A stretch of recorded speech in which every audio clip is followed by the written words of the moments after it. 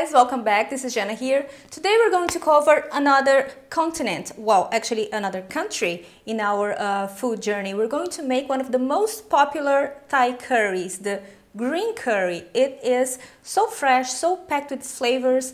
It has lots of textures and lots of layers of hotness and sweetness and freshness. This is one of my favorite food ever. I say that all the time, but because I collect all my favorites to make it for you guys.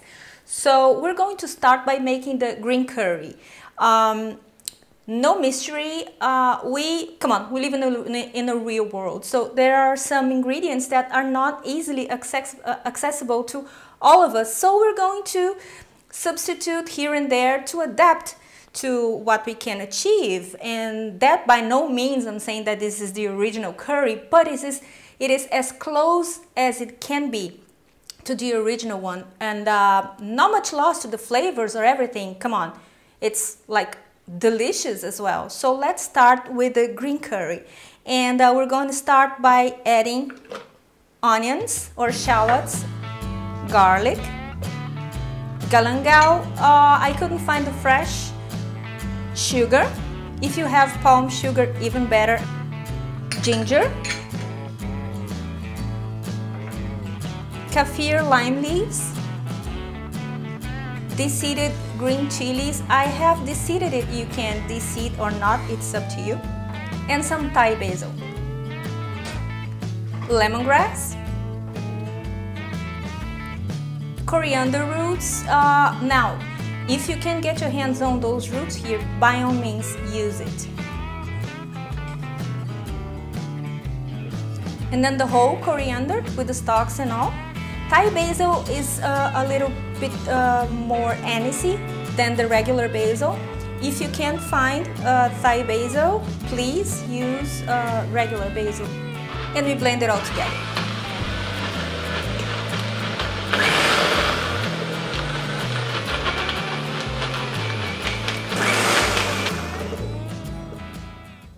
Alright, now that this part is covered, we're going to combine everything together, which is very simple. In a skillet, we're going to combine coconut oil, just a teaspoon, just a little bit. And I'll show you guys why. The way I have learned to make this curry, I learned from a Thai lady in London. It's a little bit different than what we see all over the internet. I have researched to see if there was something similar, and I couldn't find. And the way she made it, she dropped a little bit of the coconut milk into the skillet. Careful. And she let it reduce. Almost to the point that the oil is going to separate, and it's going to be like almost in a golden color, but not golden. Because one, we don't want it to burn, we want it to reduce. And second, we don't want by any means to alter the bright green color of the curry. And this is why there are some things you can substitute and some things you cannot. For example, the green chili. If you use red chili, now you're gonna have a brownish kind of color, which it won't alter so much in the flavor, maybe a little bit, because the green chili has a little bit more fresh taste as opposed to the red one, which is a little bit more fruity. But yeah, so we need to pay attention to that. See that this is reducing a lot. Alright, so now we're going to add the curry paste. Now remember, we have a lot of raw ingredients that need to be cooked, which is the onions, especially the onions, the garlic, and the ginger. So we're going to take some time here now and add the whole can of coconut milk, and we're going to be reducing it. Can you do that with coconut cream? Of course you can. Then just control not to get it too thick, add a little bit of water, but you definitely can. Now at this point we add coriander powder and cumin powder. and continue to stir it. A little bit more coconut milk.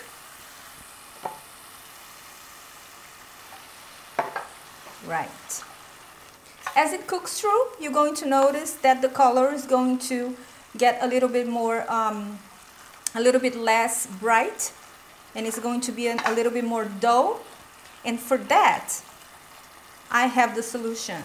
You can blend a little bit of Thai basil, and if you don't have Thai basil, don't do that with the regular basil.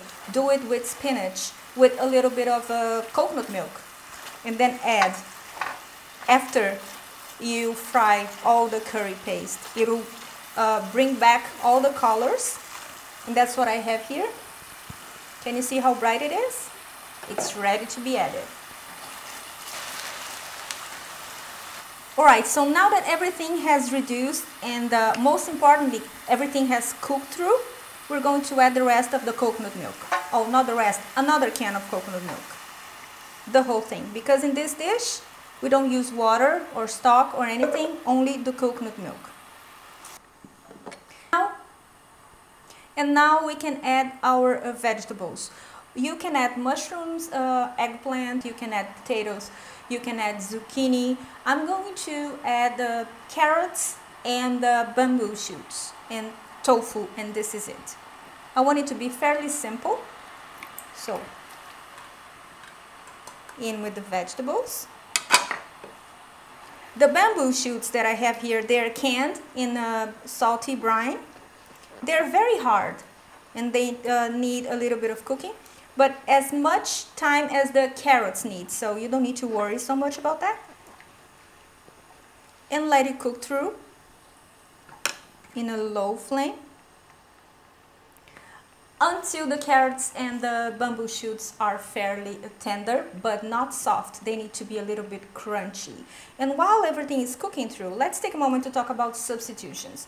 Like I have said before, we are not trying to emulate, or we are not trying to make, actually we are trying to emulate the Thai food or any kind of food we make here.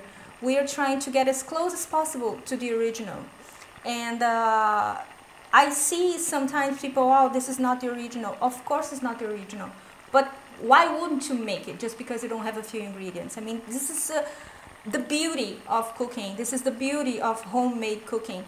You have the freedom and the liberty to add or not add this or that ingredient according to your taste. Why not? This is very fair, isn't it? I love experimenting. I like, I know the original recipe, but I like to adapt to my taste. There are some ingredients that I like more than others. I am not a fan of, for example, Brussels sprouts. So if a dish requires, I don't know, some in a stew or in a soup, if requires Brussels sprouts, I'm going to add less. Obviously, I'm not going to add what the recipe calls if it's not to my taste.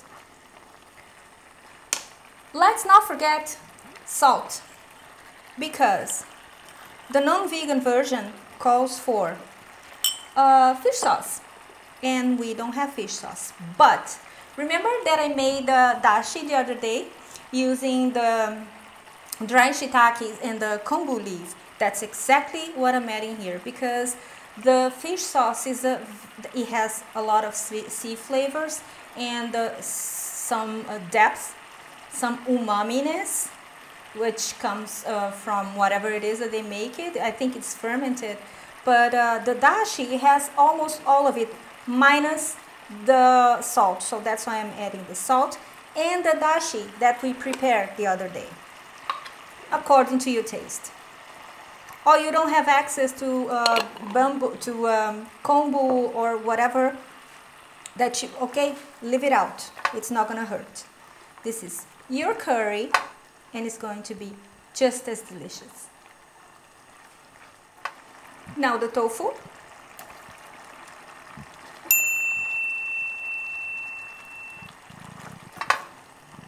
We can lower the heat now.